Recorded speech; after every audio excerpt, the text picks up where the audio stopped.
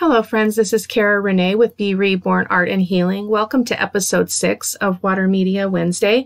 Today I'm creating in my 6x6 watercolor disc-bound journal.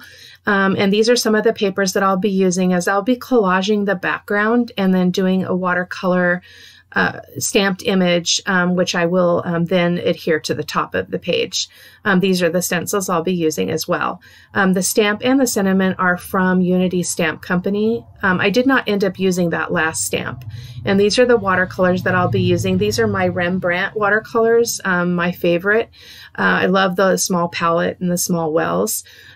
So here I'm going to go ahead and tear my papers. I did have a lot of trouble with this edge, and so I did end up just moving the ruler and just ripping it on my own. I ended up using that strip, so nothing is wasted. I just couldn't quite get my grip on that edge. So. All the supplies that I'll be using will be listed on the blog where this video will be posted. This beautiful vintage paper I used in another project the other day, but I will be sure to put it in the blog post. These are a digital paper that you can get online through her Etsy store. And then once you pay, you have immediate access. So, and they're really, really quite beautiful. Because I had just printed them out, my ink was not completely set on my copies, but it doesn't really matter. I wiped some of it off just because it kind of looked yucky, but in the end, none of that is going to show. And then these clocks are also from the same Etsy shop. I'm not going to even try to say her name. It's really difficult. So anyway, I'm just finishing adhering my papers, just doing a little bit of collaging to create some interest in the background. I went full color watercolor on this background as well. Still playing with the technique. I really enjoy it, but it is a new technique for me. So I did end up really covering most of the background with the watercolor paint as well. But it turned out okay. Wasn't my favorite process here, but you know, that's part of the process too, is we try techniques and sometimes they work and sometimes they don't. So we just keep on keeping on. And here I've got a piece of Arches watercolor paper. As it turned out, I did a really messy watercolor effect. I didn't really focus too much on detail. So the Arches watercolor paper was probably not necessary, but it is my favorite paper. So that's what I pulled out. And this is the Tim Holtz stamp platform, which you've probably seen in other videos, not only my own, but others that you've watched.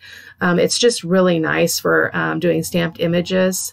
When you're stamping on watercolor paper, usually it takes more than one stamping. But in this case, I wasn't really concerned about having that dark black outline. So I was happy with just the one impression. And here I'm just going to mix up the paints that I'm going to be using. For this project, I am using Cerulean from Rembrandt, the Quinacridone Rose and Ultramarine Deep, and the, I believe, Permanent Violet. I can't remember if I used the violet. I apologize. No, I did not. That was a different project. I've got a few things on the burner here, so I apologize for that confusion. And again, I'm just gonna zip through this process. It was fairly long to paint this image. And so you're going to see it fast forward through bits and then catch up at the next intersection here. So I hope that you enjoy, and I'll just let you kind of watch.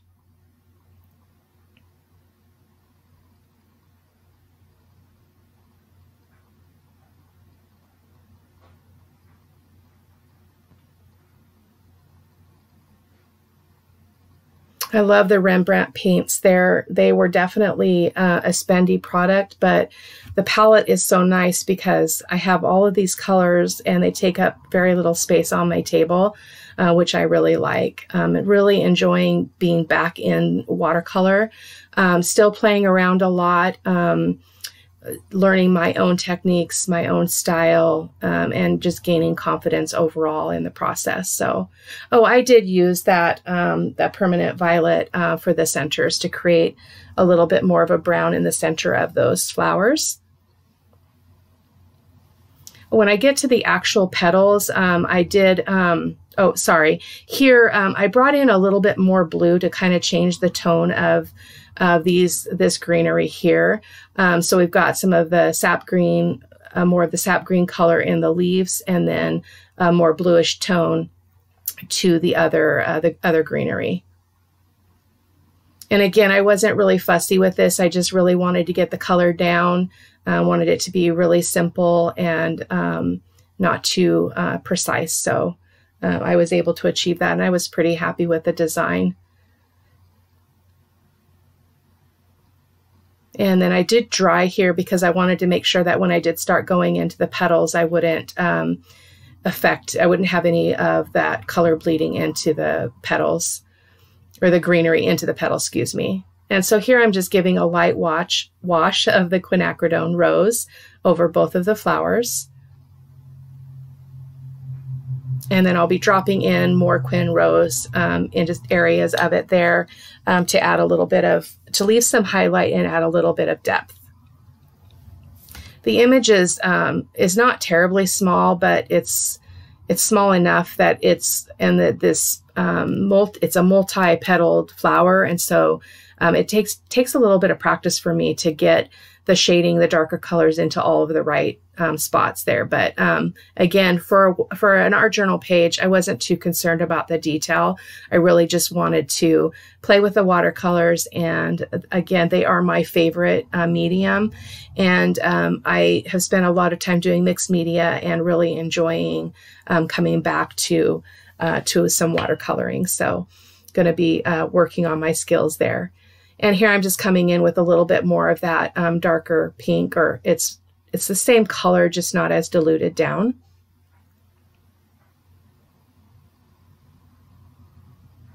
And just getting it into where the petals are meeting there in the base of the flower.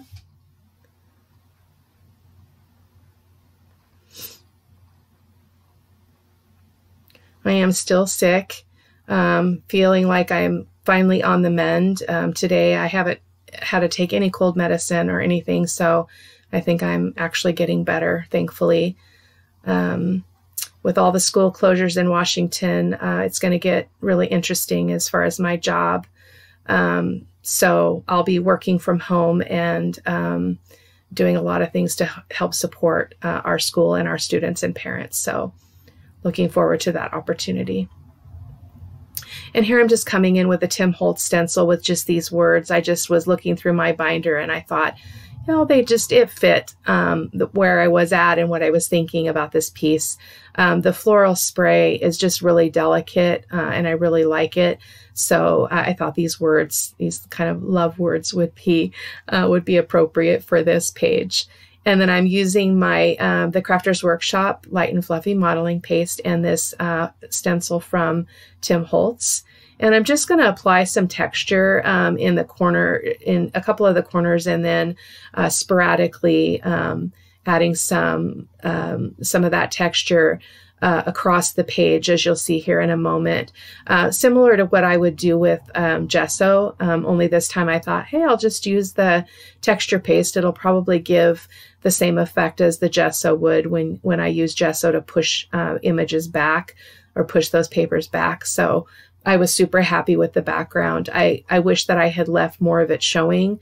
But again, as I said in the beginning of the video, I am still learning to play with this mix of watercolor and mixed media. So it's all good. It was a fun process. So, and as usual, coming in with my penny black script stamp and just stamping that around the page.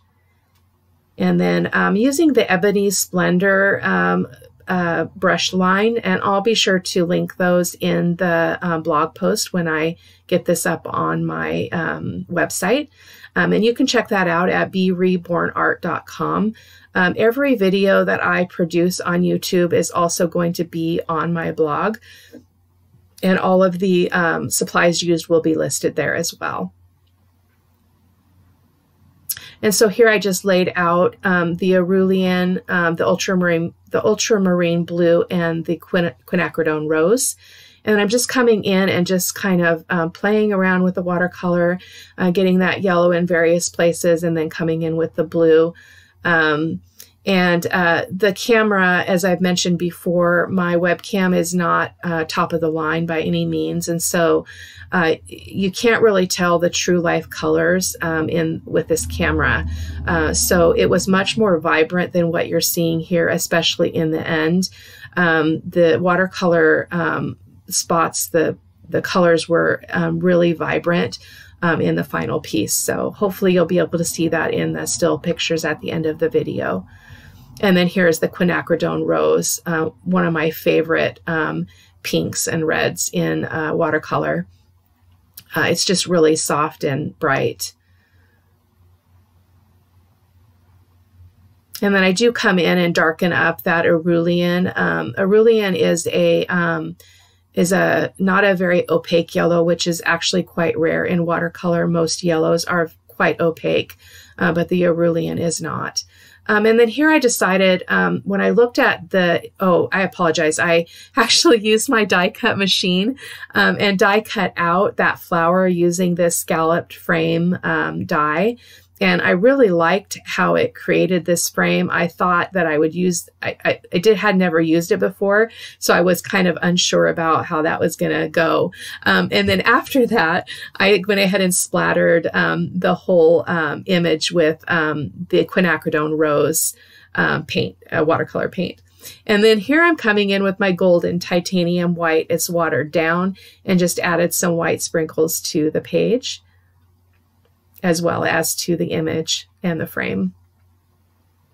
And then just dabbing it up a little bit. That droplet was pretty wet. So, and then as you can see, the image is kind of not really blending with the page. And so I went ahead and used my Ranger Archival ink and inked around the edges of that image. I tried going around the frame, but the ink pad is just too big. So I just said, it's good enough.